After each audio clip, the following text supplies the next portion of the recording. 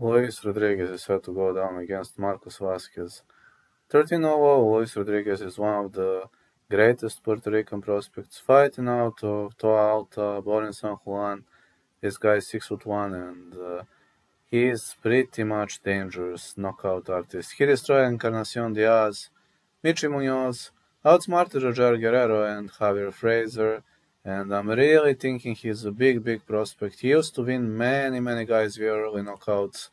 Vasquez is dangerous. Zurdo is 21-1, 35 years of age, 5'11", but I think Rodriguez is fighting on the home court, and Rodriguez should absolutely get the advantage.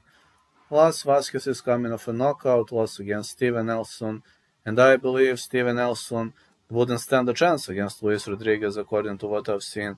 I think younger lion is hungry, and I believe the young lion is going to score a victory, so I'm confident in Luis Rodriguez to win, potentially via stoppage. He's gonna win in his home state of Puerto Rico.